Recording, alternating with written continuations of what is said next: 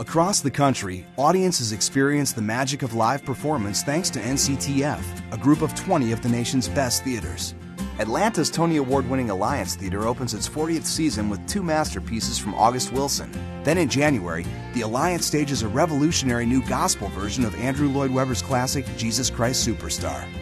In the heart of Harvard Square in Cambridge, Massachusetts, the Tony Award-winning American Repertory Theater presents Let Me Down Easy, Anna Deavere Smith's new one-woman show. San Francisco's American Conservatory Theater begins its 42nd season with the West Coast premiere of Tom Stoppard's Rock and Roll. Then in October, ACT presents The Quality of Life, starring Laurie Metcalf and JoBeth Williams. The Alley Theater in Houston is one of the few theaters that supports a company of actors year-round. This fall, their state-of-the-art Center for Theater Production launches the swashbuckling adventure and ultimate romance, Cyrano de Bergerac. Ovation TV happenings. Make life creative.